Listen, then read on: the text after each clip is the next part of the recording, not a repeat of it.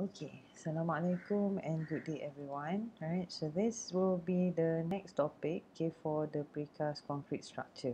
Right, so previously we have already covered on the frame analysis of a precast concrete structure. Right, so as for this topic, right, okay, we are going to go into the joints and connections in the precast structure system.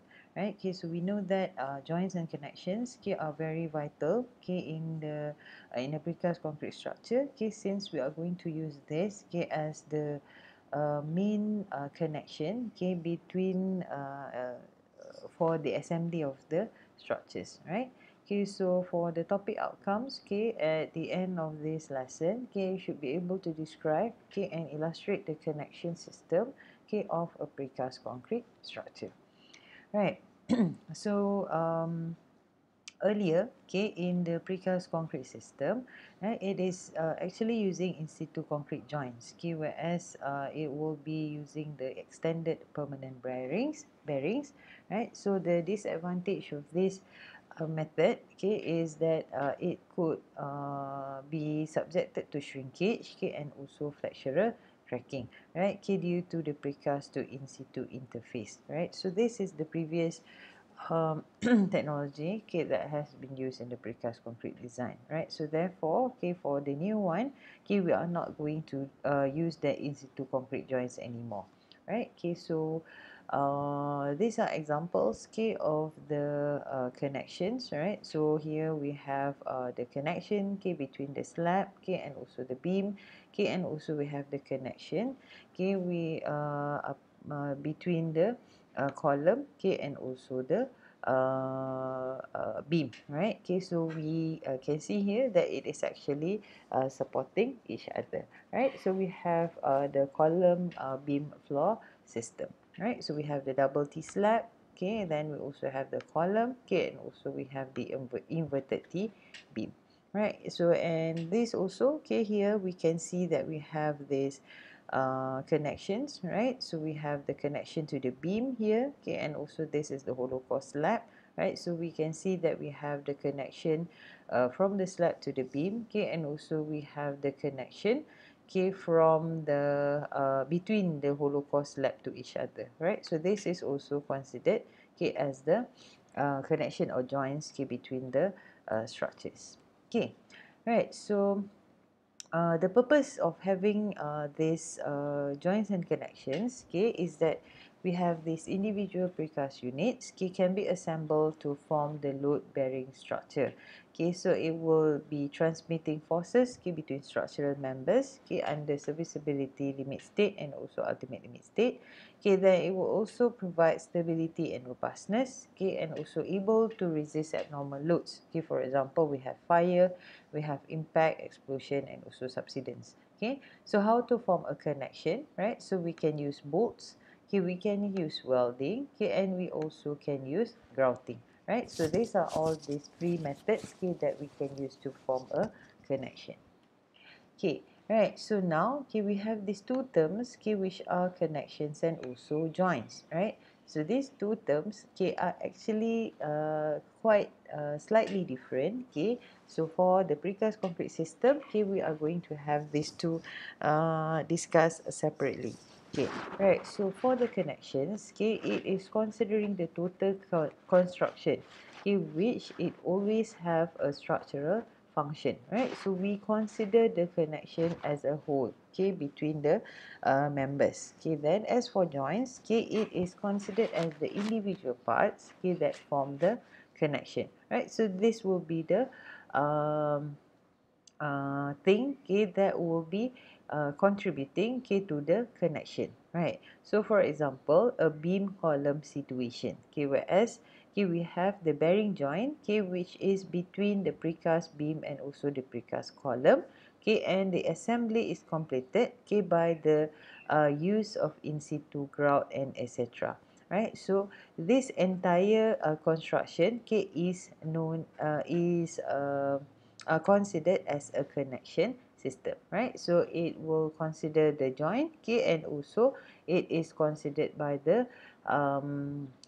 method, okay, of assembly, right? Okay, whether it is using in situ grout or it is using bolting and so on, right? So this is considered as a beam column connection, right? So these two terms is almost similar actually, okay, right? So as you can see here, this is one example, okay, of a definition of joint and connection, right? So we can see here that at this point, okay, at this part, okay, we have the compression joint, right? So this is the part, okay, so this is considered as a compression joint, right? While as for this top part, okay, it is considered as tension and shear joints, right? So you can see that as for joints, okay, it is considering the minor part of the a connection, right? Okay, so here, okay, we are considering, okay, so those are the joints, right? So we have these three types of joints, okay, so one is considering the top part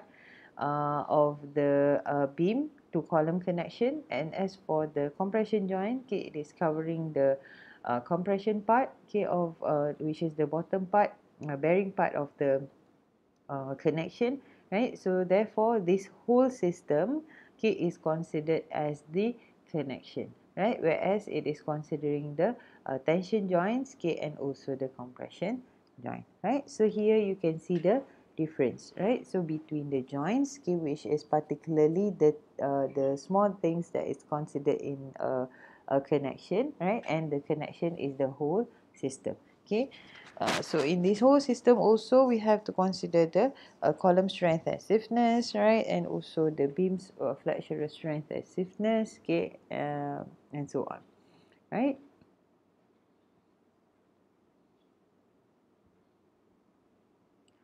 Okay, so next part, right? So connections design, right? So here, okay, we have in the connection design, okay, we are going to consider actions of forces, okay, which are in tension, okay, shear, compression, or moments, right?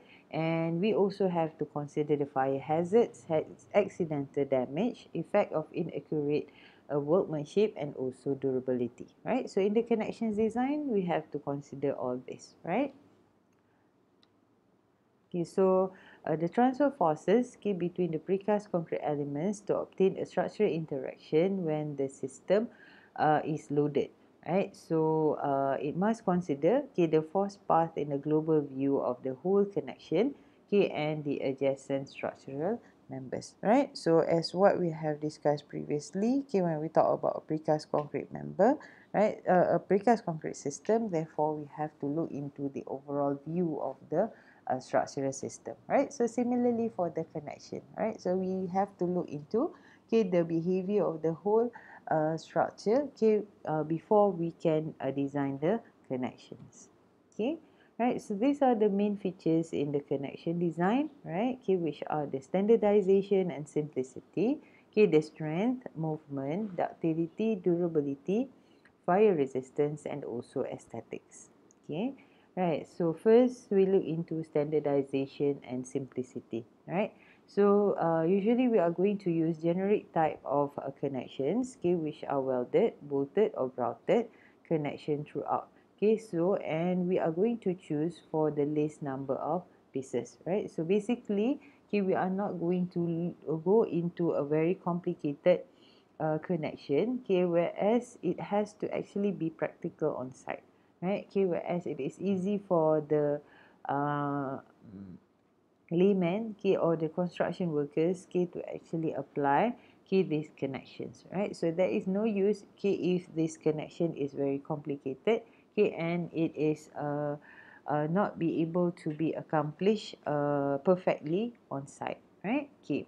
So then another one is a strength, okay, it has to have adequate strength, okay, to resist the subjected forces, okay, throughout the lifetime of the structure, okay, and it has to be permanent, okay, it has to consider permanent imposed loads, okay, wind, earthquake, okay, soil and water pressure, okay, and the volume changes in the precast components of forces is required to maintain stability, right? Okay, then the next one is movement or influence of volume changes, right? So we also have to consider the shortening effects of creep, shrinkage, and temperature reductions, okay, which could also cause tensile stresses in the precast component and the connections, right? So at these parts, okay, also we have to consider these movements as well.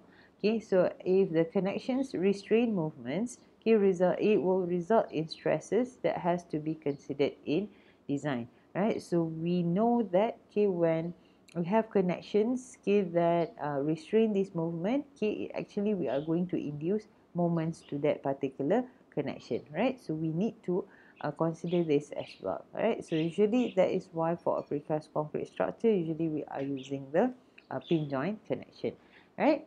Okay.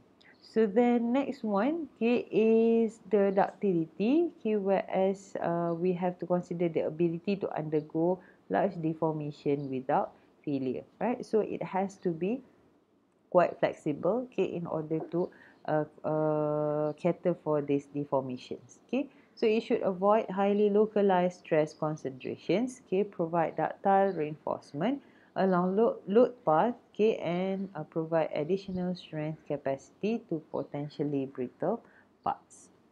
Okay, the next one is durability, right? So the connections, okay, should be designed and constructed to give similar environmental protection as the elements connected, right? So this is similar to the precast concrete component itself, okay, or it is the RC component, right? Okay, whereas we have to consider the cover to the structure, okay. So this is actually crucial, okay, in order to prevent, okay, this corrosion, for example, okay, which is due to the environmental effect, right? So we need to have proper protection, okay, or a proper material, okay, that is used for that particular connection, right? So instead of just protecting the reinforcement that is in the elements, okay, we also have to consider the protection, okay, towards the connection. Okay, then the next one, okay, is fire resistance. Okay, so these connections, okay, might be weakened by fire. That is weakened by fire can jeopardize the structural stability. Right, so it should be protected with the same resistance as the structural frame. Right, so this is also similar. Right, whereas usually we are going to have this covers. Okay, right. Then the next one is aesthetics. Okay, so unhidden connections can be either emphasized, okay, and become a part of architecture, right? So or finish as a functional but not expressive member. So no advantage is in using more complicated hidden connection, right? So this is for the aesthetics, right? So we have to consider this as well, right?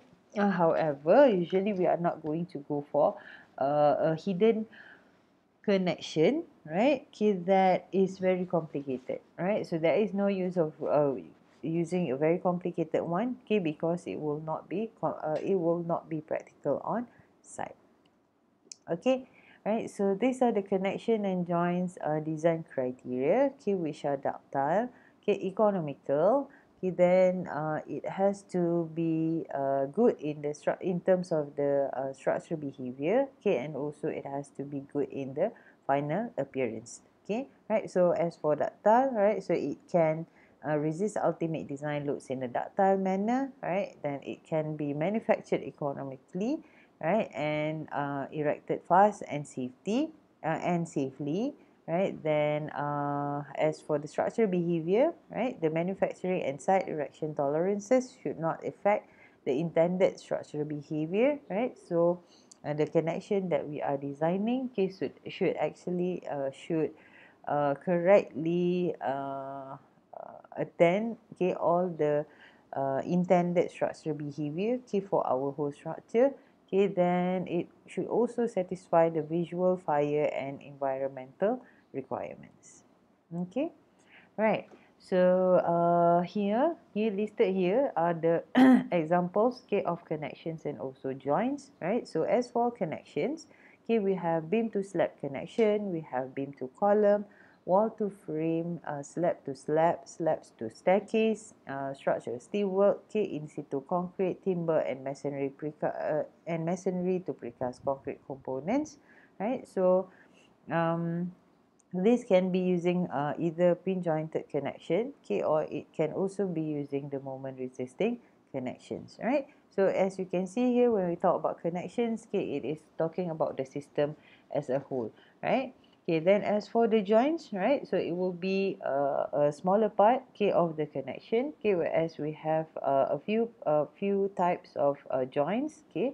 We have compression joints, we have tensile joints, we have shear joints, and also we have flexural and torsional joints, right? So as for these joints, okay, it can be made by doweling and securing with in situ concrete or grout, right? So this is doweling, okay, whereas we are going to provide the dowel bars.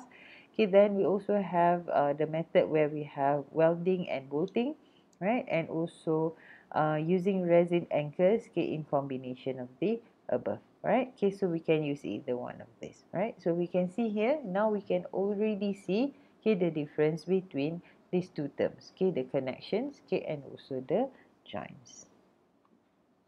Okay, right, so first, okay, we look into the first type of joints, okay, which is the compression joint, right? So compression is transmitted, okay, between components by direct bearing or through an intermediate medium, right? So in situ mortar or concrete, right? So this is depending on tolerances and importance of accuracy, okay, of the load transfer location, right? So it is actually depending on the location of the joints.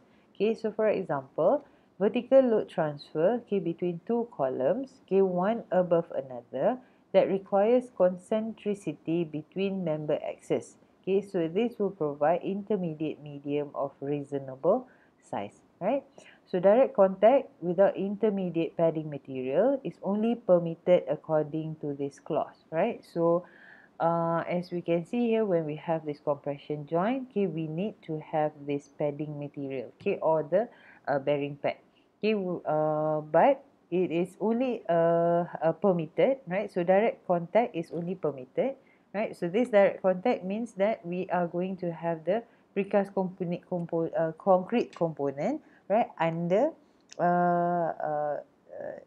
not under, right? So precast concrete component to precast concrete component is connected without any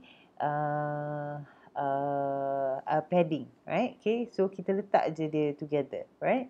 Okay, so it is only permitted, okay, where great accuracy in manufacturing and installation, okay, with the bearing stresses of less than 0.2 FCK of the weaker concrete, right? So and only parts with solid, okay, with solid compression joint analysis, okay, or only parts with solid, okay, that can use this compression joint analysis, okay, where HCS can be considered if ends are concreted solid, right? So this is this direct contact, okay, can only be considered, okay, if, okay, the ends are solid. Okay, however, okay, if it is not solid, okay, with the hollow, okay, then it cannot be considered, okay, with this direct contact, right? Then we also have to pay attention on this convex surface, right? So convex surface, okay, whereas we have such as this curve, right? Okay, so when we have the connection, okay, between the elements, okay, and we have this such as this surface, okay, whereas we are going to have this contact width, okay, that might be very small, right? So instead of it is having a square surface, right? So I try to draw, right? So if instead of having a square surface, okay, whereas the contact width will be this total width, okay, however it is convex, okay, which is like this one, right? So therefore, as for this one, the contact surface will only be this part, right? So this is also very important to take into consideration, right? Okay, so we have to consider, we have to make sure, okay, that as for our structure, okay, our precast concrete element, it has to be properly done, okay, especially at the connections, okay, to avoid this convex surface, okay.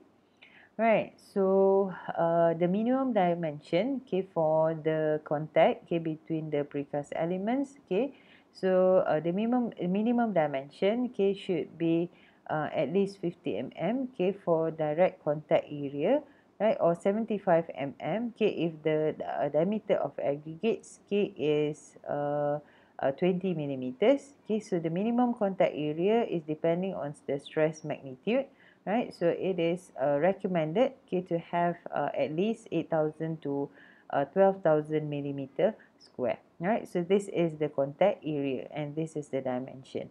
Right, so the irregular surfaces, okay, use joint for irregular surfaces, okay, we are going to use joint bedding materials, okay, to avoid damage to contact surfaces. Right, so these joint bedding materials, okay, are the uh, non-cementitious material, okay, that is placed, okay, at the contact surface. Right, so we can use either, okay, in situ mortar, okay, or we can also use the neoprene bearing pads. Right, so this neoprene bearing pads, okay, it looks almost like a rubber. Right, so it is used, okay, at the contact surface. Right, then as for the thickness, okay, it should be as small as possible, okay, without impeding the normal tolerances. Okay, so it is recommended, okay, to be around 10 to 15 millimeters. Right, so it should not be more than that, okay, in terms of the thickness of this joint bedding material. Right, so beaded bearing, okay, usually is unreinforced. Right, so usually we do not have any reinforcements in that. So the mode of failure, okay, the crushing of mortar, splitting of precast components in contact with it. Right, so this is the mode of failure at the joints. Right, so we can see here these are the examples, okay, whereas we have the stress control contours, okay, through mediums of different stiffness and sizes. Right, so we can see here that we have this compression joint, right, that is in the middle here.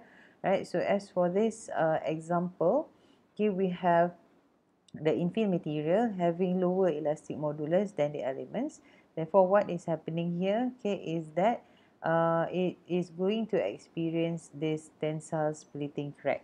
Right, okay, whereas we can see that the stress contours, okay, dilate to cause lateral tension. Right, so we can see here when the infill material is having a lower elastic modulus, right, so it will expand more. Right, so therefore, okay, the compressive stress, okay, cannot be directly transferred, okay, to the infill material. Right, then the second one, okay, is infill has greater elastic modulus than precast. Right, so as for this one, okay, is the elastic modulus. Right, so higher elastic modulus. Right, so we can see that it can actually cause, okay, the stress contours, okay, at the local lateral compression right here. So there is a possibility of localized crushing, okay, happening here, okay, due to this infill material. Okay, but if we are providing the infill material that has the same elastic modulus and strength as the precast units, okay, so therefore, okay, the stress trajectories is undisturbed by the infill medium. Right, okay, so you can see here, okay, that this stress contours, okay, this stress can be transferred straight, okay, to the other um, element. Right, okay, so due to the good infill material.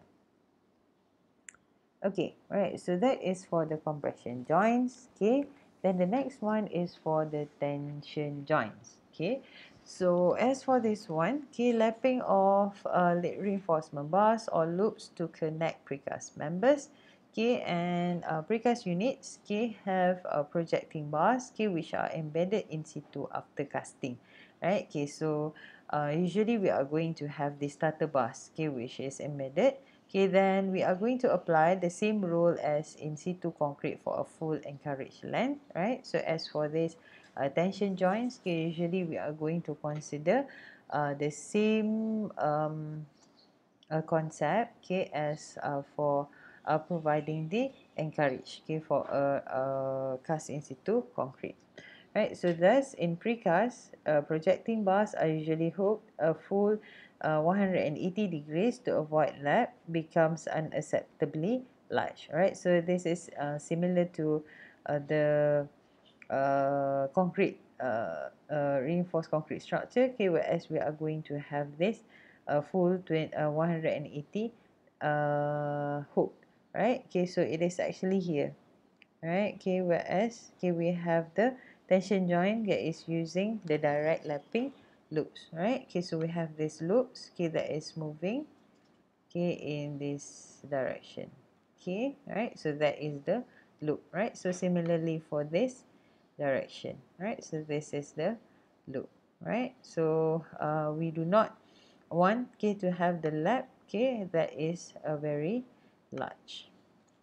Okay, right, so in vertical lapping, right, pressurized grout is inserted through the hole, okay, beneath, to ensure full bonding of steel bars and concrete, right? So we can see in this figure, right, okay, whereas in this vertical lapping, right, so we are going to provide, okay, this grouting as well here, right? So as for the grouting, okay, we are going to have this vent hole.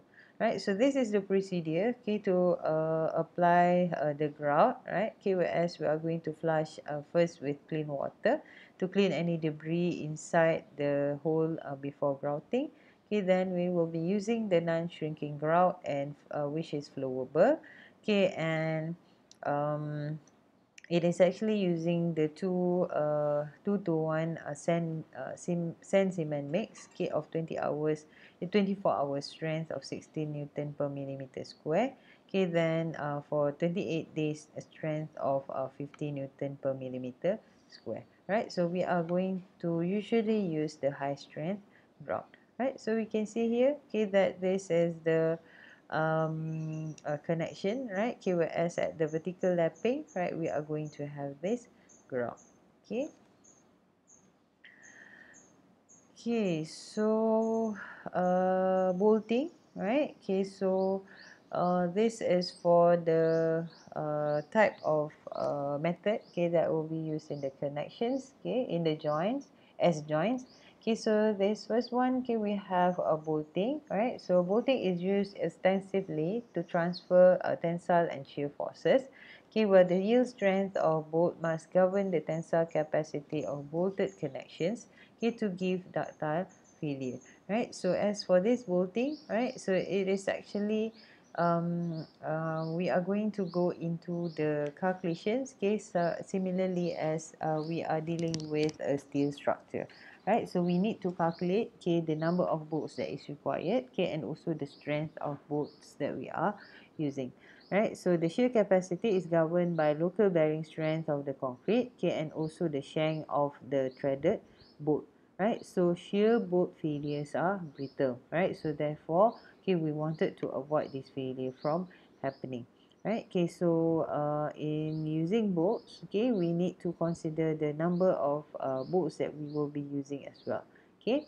All right, then we also have another type of method, which is welding, right? So welding connected um, through projecting bars, okay, directly between bars or indirectly using intermediate bar or plate, right? So it can be connecting the two bars together, okay, or we can also use an additional bar, okay, or plate, okay, to connect the connections together, right? Then we also have post tensioning, right? So it may also be applied, okay, as tension joint, right? Okay, whereas we have as clamping force across the joint, okay, to resist tension and also shear forces. Okay, right, so that is for the method, right? Then next we move on to the shear joints. Okay, so for shear joints, okay, it will take the action, okay, in combination with direct or flexural compression. Okay, it is never considered in the presence of tension. Okay, so it occurs usually between panels of significantly large surface area. Okay, for example, floor units, horizontal diaphragms, okay, walls and shear walls. Okay, so this is actually usually using for the flooring units. So it also occurs, okay, between precast elements, okay, and cast in situ infill or topping, right? So for example, if we are dealing with composite floor or beam. Okay, so shear forces may be transferred in the following method, right, which are shear adhesion and bonding, shear friction, shear keys, dowel action, okay, and also mechanical shear devices, right? So we can use either one of this. So shear adhesion and bonding. So adhesive bond develops in tiny crevices, okay, and pores in mature concrete. So in fresh cement paste between cast in situ concrete, okay, and also the precast concrete. surfaces. Okay, right, so this is for the shear adhesion and bonding, okay, between the material. Okay, then another one is shear friction, right? So shear friction, okay, it relies on the nature of interface, okay, between the contact surfaces, right? So if we have cast in situ and precast concrete that is combined together, right? So therefore it is actually depending on this surface, right? So this surface of this contact surface, right? So here, okay, we are going to have this shearing happening, okay, between these two materials, right? So we can see here, as for this one, okay, so this is the friction, right? So this actually can be determined based on the surfaces, okay, whether it is a rough surface, okay, or it is a smooth surface, okay, between the uh, uh, materials, okay. Right, then another one is shear key, right, which is also known as castellated joints. Okay, it relies on mechanical interlock and development of confined diagonal compressive strut across the shear plane, right? So the minimum length of key, okay, should be at least 40 mm, okay, with a root depth of larger than 10 mm, okay, and also the length to depth ratio, okay, of less or equal to 8, right? So we can see here, okay, that we have this in situ infill, okay, and we have the precast component, right? So therefore this is considered as the shear key, right? Okay, then also here, right, so usually we have the shear keys, okay, that is in between the um, slabs, okay, whereas we have the connection, okay, between the hollow core slab, for example, right? So therefore that is considered as the shear key. Okay, then we also have dowel action, right? So in cases of dowel, okay, when we are using dowel bars, right, so reinforcing bars, bolt or studs, okay, placed across joints, okay, therefore here, okay, the shear friction and shear key effects are ignored, right? So the dowel is loaded, okay, by a shear force acting in the concrete, right? So we have this perpendicular dowel bar, okay, or we have this inclined dowel bar, right? So at this point here, okay, if we are providing this dowel bar, right, so therefore we are going to consider, okay, this dowel to resist the shear forces, okay, right. So this is one example of failure, okay, so which showing a local concrete crushing, okay, in front of dowel, right? Okay, so this is one example of a dowel bar failure. Okay, then we also have mechanical shear devices, right? So there are certain structures, okay, that is using these mechanical shear devices, okay, especially between the slabs, okay. So mechanical shear joints, okay, is to transfer the shear. Okay, it is achieved by side welding embedded plates or by tightly clamping, okay, using friction grip bolts. Okay, the most commonly used is welded bar or plate. Right, so as for this one, okay, if you still remember in the hollow core slab, in the double T slab construction, okay, that we have watched previously, okay, in the video, right, okay, so we can see that it is fixing this mechanical shear devices, okay, which is the connection between the slabs, okay, right, so okay, so these are the examples, okay.